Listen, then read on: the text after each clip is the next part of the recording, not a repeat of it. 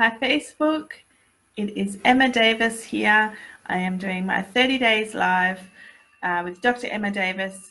I am a veterinarian and I am a career coach and I am a business coach, and I'm doing 30 days live as part of a challenge with my business coach.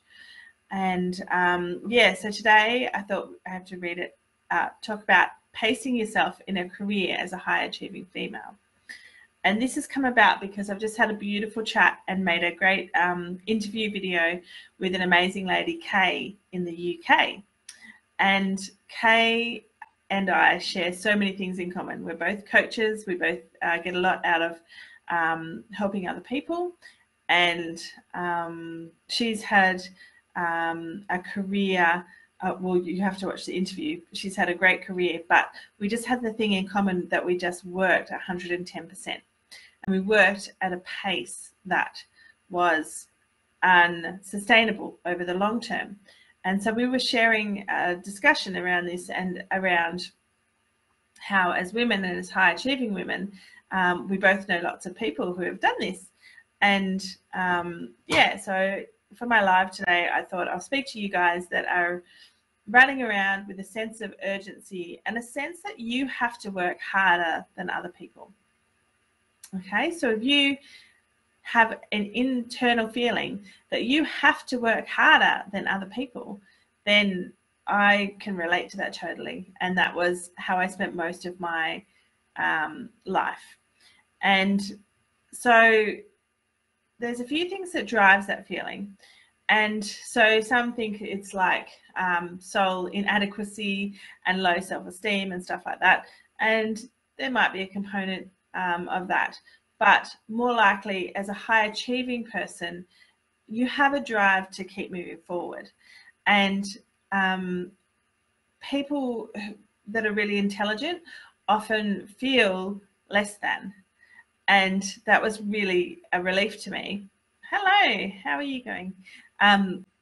If you're dialing in later, just hashtag replay and tell me where you're dialing in from. And if you're watching live, then welcome. And just send me lots of likes and love, and that'd be great. And say hi to me in the comments, that'd be great. So yeah, speaking today about pacing yourself in a career as a high achieving female. And so there's this sense of urgency and a sense of needing to do more. And what we spoke about with Kay is that if you don't learn how to pace yourself and put some self boundaries on the speed at which you work, then you can drive yourself into the ground. And Kay's, you'll hear in her story, but she's has a serious cancer, and she very much relates this back to just working non-stop for most of her life. Okay, so what gives us this sense of needing to achieve more and to do more and to work harder than others? So part of it is being female. Part of it is the personality type that we were born with. Part of it is being a high achiever. And part of it is cultural, because we in Western society believe that women should be 100% at work when they're at work, like give 100% of themselves, and then give 100% of themselves in family as well. And neither of the two, until recent years, you weren't really allowed to be both. You had to be both and be separate in both, but not let work know, work like you had no children and be at home and present for the kids like you have no work. And it's a really difficult line. Hi guys. It's a really difficult line to walk. And it's very easy to get out of balance in that space and to look after everybody else and work, your workplace as well, without looking after yourself. And Kay and I were just talking about the importance of pacing yourself. And that, both of us had felt frustrated at times in different workplaces when we saw people working at a slower pace, or what seemed to be a slower pace. And that sense of frustration that, hang on, why am I bearing the whole world on my shoulders and this person over here is cruising away and getting paid the same or more, maybe if they're male sometimes, and doesn't seem to have this sense of urgency around their work. And it's really frustrating to be in that space. But it's really important to realize that you are in control of that feeling, and you're in control of the way that you show up at work, and you are in control of the thoughts that you have around different scenarios, and you are actually in control of the pace that you can work. If it's driven from a sense of inadequacy, then you need to check on that, and you need to get some help with that, and you need to do the work that and understand that about yourself, and actually just rationalize that in an external environment. Don't do that in work, but learn about yourself more in that space.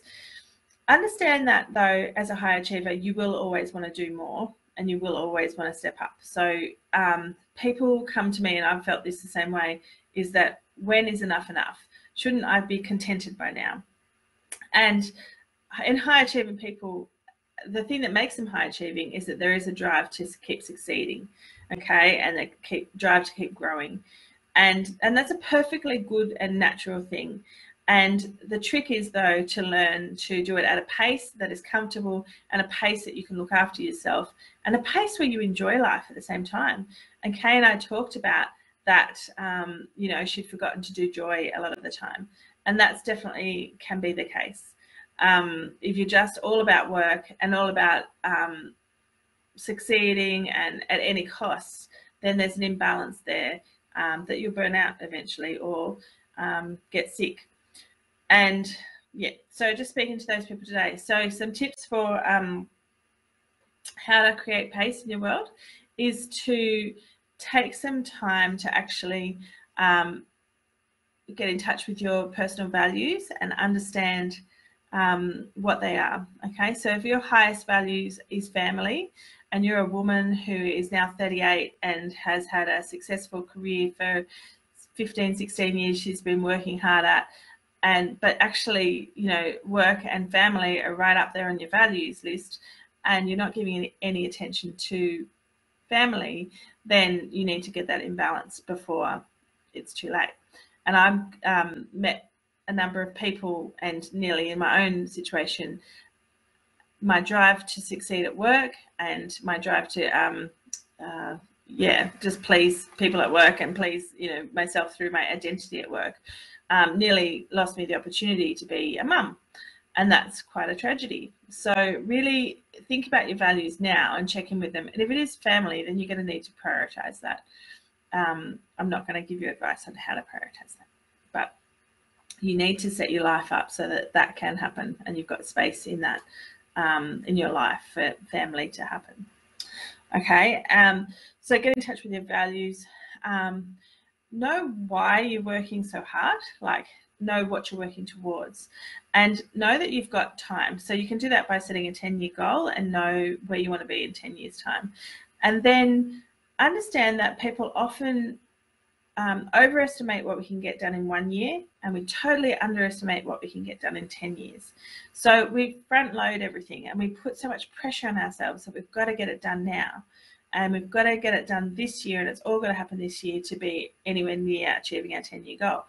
But in fact, we've got time, apart from family. Maybe you don't have time for family, so maybe get onto that bit now. Sorry.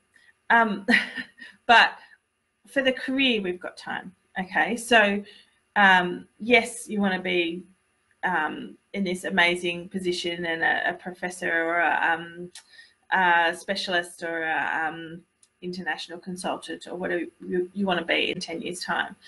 But you don't have to do it all in this 12 months. Okay, it's better to work strategically and work smarter than it is to just work plain harder. Okay, so so have a long-term goal. Pace yourself so that you're not front loading it all into the first year, and then be quite strategic about it and say yes to some things and say no to some things. And because not everything that would be available to take your attention is going to get you to your 10-year goal. And so the challenge is to pace yourself by deflecting some things. Yes, I might be able to help that person, but it's actually not going to help me get to where I need to be. And you have to look after yourself first and foremost and preserve your energy so that you can show up as the best you every day You can pace yourself and be kind to yourself. So work hard when you're at work, but only work 8 hours a day. Sorry, vets, I know that a lot of you in practice for longer than that, but maybe you should just look at reducing that somehow. And then rest, and then, you know, reset, recharge, look after your body, and go again. Okay, so it's all about pace. It's not about a race to the top. You will get there in the end. You have to have a long-term goal at these things, and you've got to do it sustainably so that you're not, you know, rushing through and burning out, working at 140% at the expense of your health and your chance to be a mum, if that's on your value list. Okay. Look out for the interview with Kay Irvine Vet-Coach. We just had a great chat and definitely helped me because it reflected me back to me. And yeah, so if you're ever wanting to know where you're up to, consider getting a coach. That's a really good way to help you move through change, or to just help you get in touch with your values and make sure that you have a clear 10-year goal and that you know what you're working towards. And yeah, so Kay and I are both coaches, and other ones around the place. Some great coaches out there.